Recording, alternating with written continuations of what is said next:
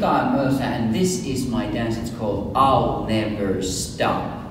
It's to the country song I'll Never Stop by the country duo Smithfield, and it is a 48 count 2/4 wall intermediate level waltz line dance.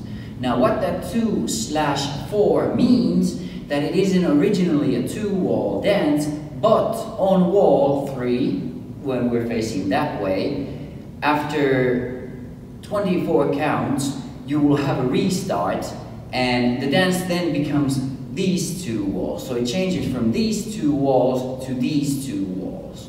Then on wall 7, when you will be facing front wall, you will have another restart that will change the dance back to these 2 walls. So we're starting these 2 walls, then we're going for these 2 walls, and then we're coming back to these 2 walls at some point. The restarts make it a 4-wall dance, even though it is technically a 2-wall dance.